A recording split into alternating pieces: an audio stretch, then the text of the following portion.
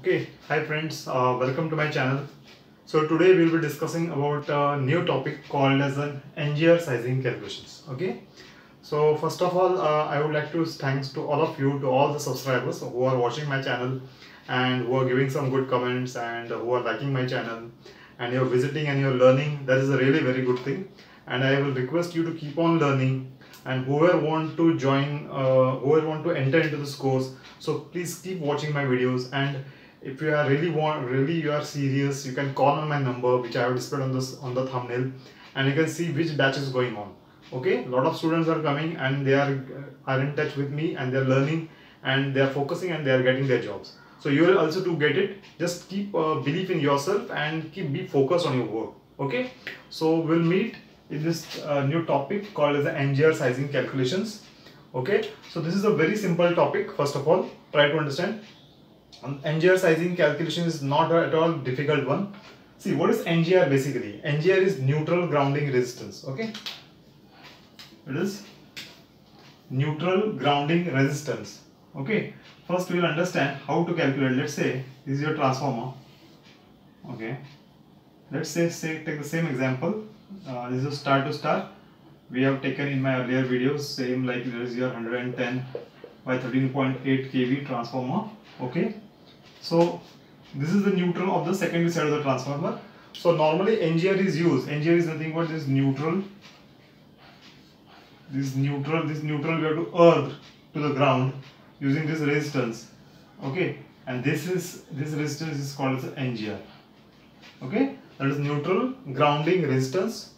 You can also call it as NER, neutral earthing resistance. There are two different names: neutral grounding resistance or neutral earthing resistance. Okay, so basically to do the NGR sizing means you have to calculate the value of this resistance. Okay, so we all know a simple formula, that is V is equal to IR. Okay, V is equal to what?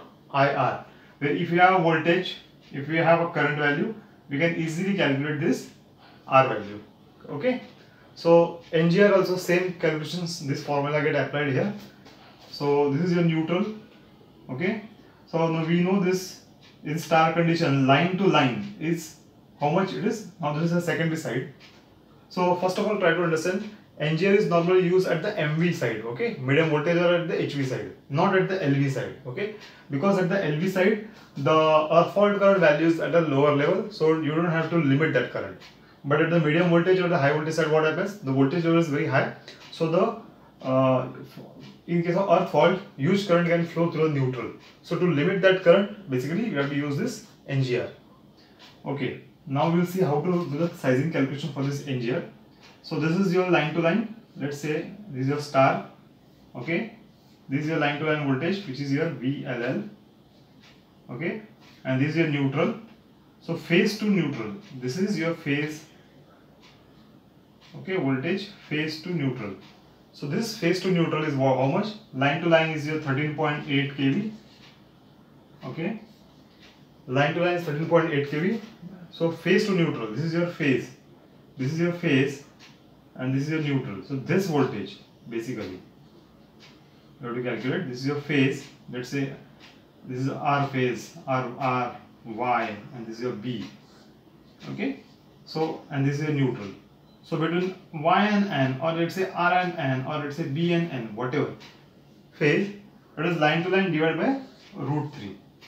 Okay, so we will be getting this voltage, that is from phase to neutral, R to neutral, or Y to neutral, or B to neutral. The voltage is 13.8 kV slash √3. Okay, so we have got this voltage, that is your 13.8 divided by √3 equal to I. I here is what? This I passing through this neutral is nothing but your IN. Okay, what is this?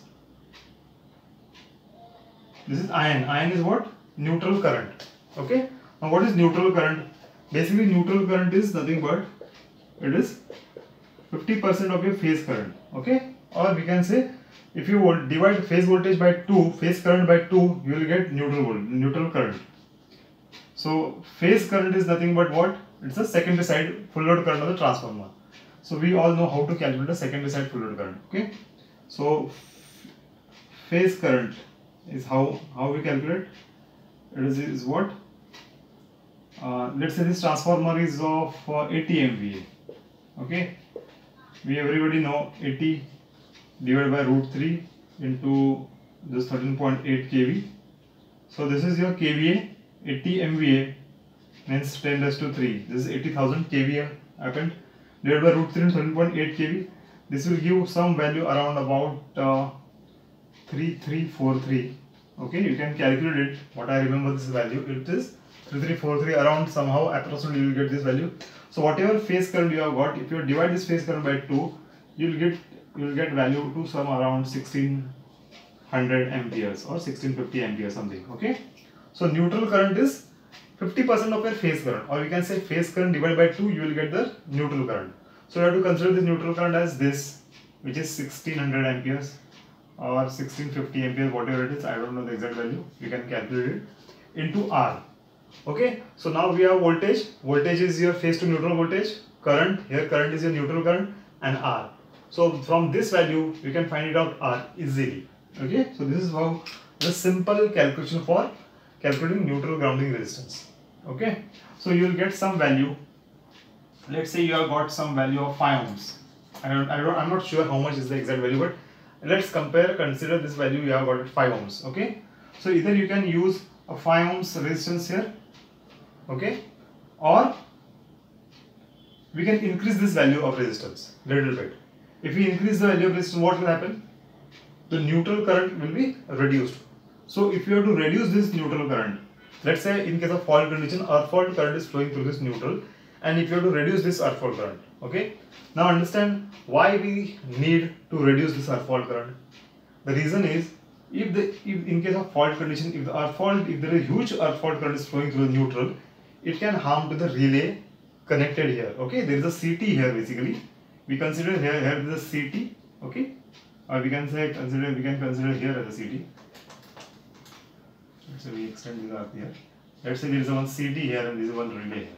Okay, to measure the earth fault current. So if the huge current flow through the CT, parallelly the secondary side, the current output will be more for the relay side. So it can damage this relay. So that is the reason we have to reduce the phase current, neutral current. So let's say if you increase this 5 ohms to, let's say, 4 times, multiply by 4, if you increase it to 20 ohms, okay. So straightforward, if you increase the resistance by 4 times, your current will get reduced by 4 times. So this is how you reduce the current. Okay. So I hope this is a very simple formula. You have got the value. Okay. If you have any doubts, you can put into comment sections and I will reply your query. So keep watching my channel, and if you want to really join, or if you really want to be a part or to enter into a design engineering field, you can definitely call on a number, and I will sure that I will guiding you and you will get